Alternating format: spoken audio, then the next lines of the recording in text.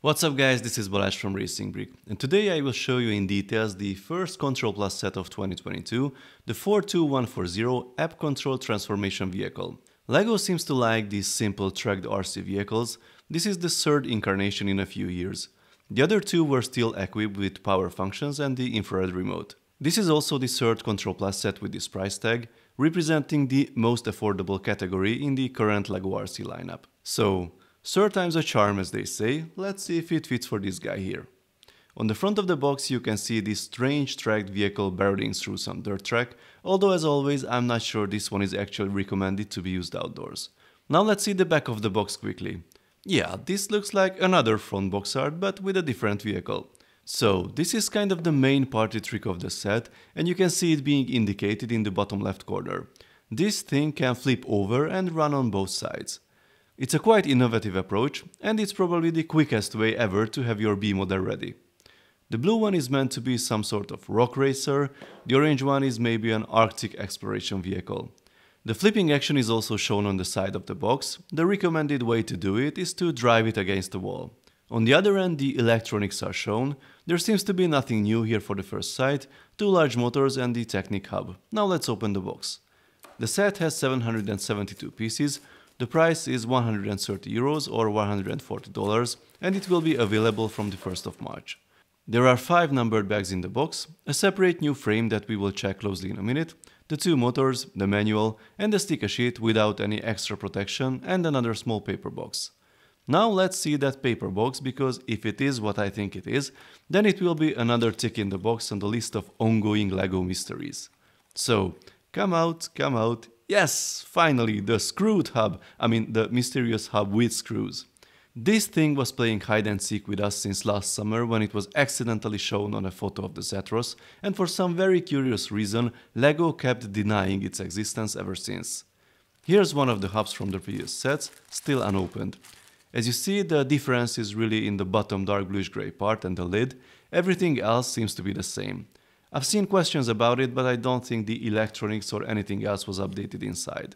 Let's open the hub. You will of course need a screwdriver for this. Thankfully the screws does not seem to fall out by themselves. They are longer with a smooth section, so you need to unscrew them from the lid if you want to remove them totally, but I don't think you want to do that. The battery insert seems to be the same. They are interchangeable between the hubs. Well, I definitely liked more the previous one with the snap-on lid, but regulations are regulations, we will live with this one as well. Now to the frame. I see this part for the first time now, but according to the reveal schedule you probably already saw my McLaren F1 review, so I think you are familiar with this. So, it's a 3x19 frame, there are 2 support beams inside to improve the stability. I guess it will be quite useful for bigger builds. Nothing exciting in the manual. The building process is split into 4 stages. At the end there are some brief instructions to control the set. You can see that same wall flip trick that was on the box, and here is the part list if you are interested in this kind of stuff. Before we jump to the first phase, after opening the bags I discovered more new parts, so let's take a closer look at them. New Technic gears, hooray! Well, technically these are not that new unfortunately, they are actually the non-bevel counterparts of these bevel gears. Size and number of teeth is the same. So, why do we need these? Why now? Are there any advantages? There's one obvious disadvantage: you can only mesh these on the same plane, they won't work in a perpendicular way like the bevel gears. About the advantages, it might require further testing, but I have 2 theories right now. The first, these work with chains and the bevel gears don't. Seems like a pretty niche usage and it won't happen in this set for sure, but maybe in another one in the future. The second one is related to the shape of the bevel gears. As you see, these have a plane surface on the side, which means if it is used right next to another part, then the whole surface rubs against that piece, potentially increasing the friction and wear. The new ones, however, have a similar structure to the other standard gears. There's a protruding central section around the axle hole, and only that one is in touch directly with the surrounding parts. This means less friction, less wear, smoother operation. You can even hear the difference. The new one sounds much better.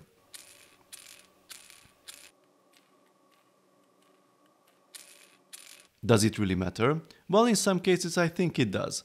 Sorry for always bringing up the Defender as a negative example, but I think most of its gearbox issues are related to the sheer complexity of the drivetrain and the amount of gears involved at the same time. As you see, there are several bevel gears in the set used as normal gears, so if we get more of these new ones, it will be actually interesting to test how an updated drivetrain will work, thus less friction alone eliminates cracking and the sluggishness of the drivetrain.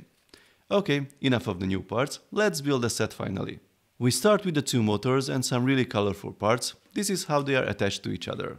Funny fact, this is this flip-flop beam's first appearance in a Technic set in light bluish grey. It was only used so far in the UCS 8080 set. And here comes the Technic hub. After reinforcing the structure with a few beams, now it's time to add more gears and these sprocket wheels. As you see, the output of the large motors will be geared down. The way this set looks so far, soon we will get more flip-flop beams than standard ones in a Technic set. Time to do the proper cable management. It's good to clean them up as they were all around the place. If you think for the first sight that the motor on the purple side does not have a cable long enough for this, then I suggest to double check the instructions because I made a mistake. If you build on autopilot, then you assume a symmetrical placement of parts, but that purple cable holder should be closer to the hub and the cable fits nicely this way. Here comes the new frame piece, and it's actually used in a pretty cool way to improve the structural rigidity of the chassis. We add one of the smaller sprocket wheels, and here's a very interesting way of securing structures with these L-shaped pieces. These flip-flop beams really give us new opportunities to reuse older parts as well. One thing is for sure, taking this set apart won't be an easy walk in the park. The last pieces from the first phase are these angled beams. Let's see the second phase.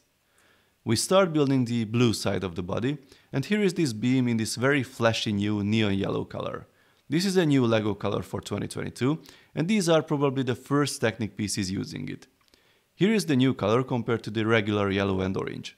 After the blue and yellow section, we continue on the orange side with the cabin and the details in it. Yet another flip to the blue side. It's interesting to switch between them during building. This side gets a different control device. We had a steering wheel on the orange one. We are almost finished with the cabins, time to attach the assembly to the main one. These shock absorbers are the key to the flipping mechanism. You can see now how this will work. The rear section with the hub and the motors and the frame holding the wheels stay in place. The inner section with the cabins flips from one side to the other and the shock absorbers hold it in position. A neat little mechanism with this rubber band. This is how the rear spoiler of the blue side will disappear when it is flipped over. Pretty cool. Some toilet paper roll pieces for the rear spoiler, and this is how it works. So here we are at the end of phase 2. Cabins are finished, but some bodywork is still missing. This is probably the first Technic set where I see stickers being applied on both sides of a panel fairing.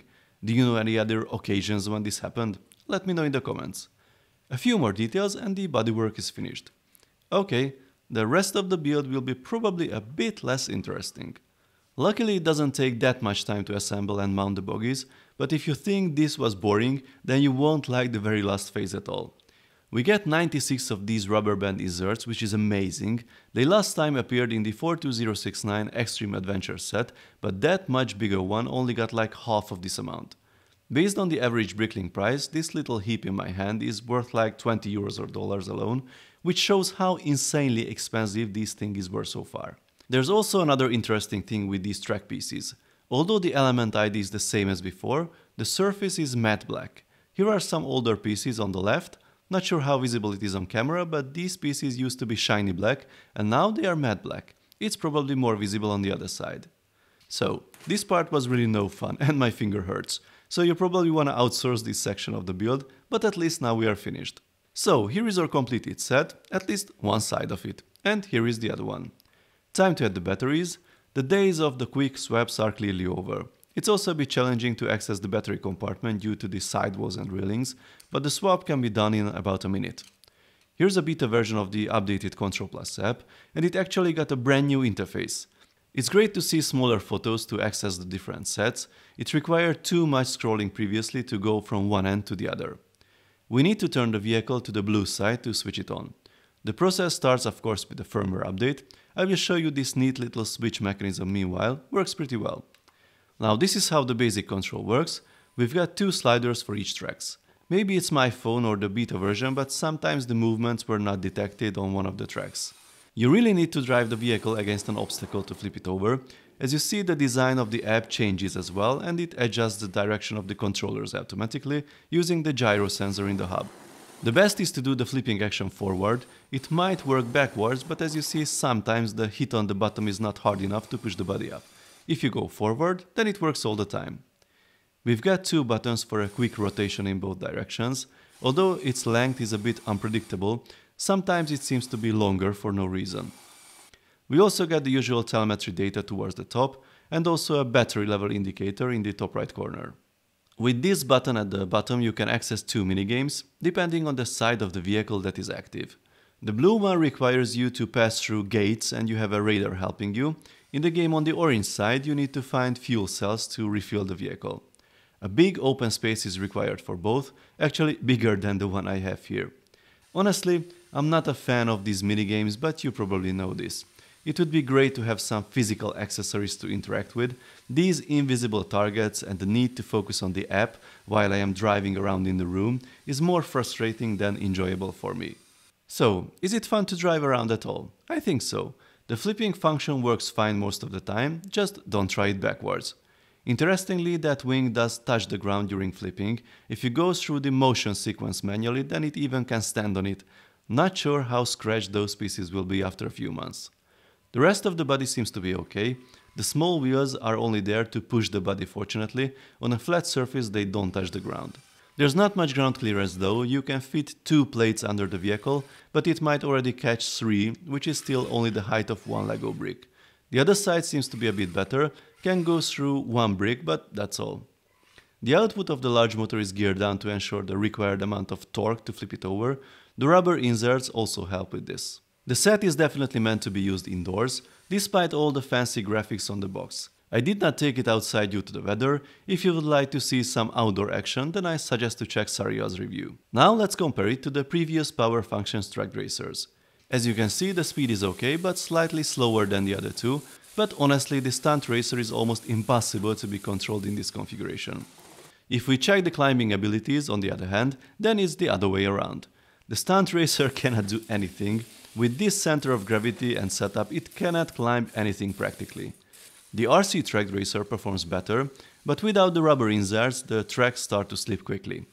The new contestant has a very impressive performance, can climb 42 degrees without an issue, and would even climb more, but at 45 degrees it already flips over. What I'm still desperately missing is a physical remote.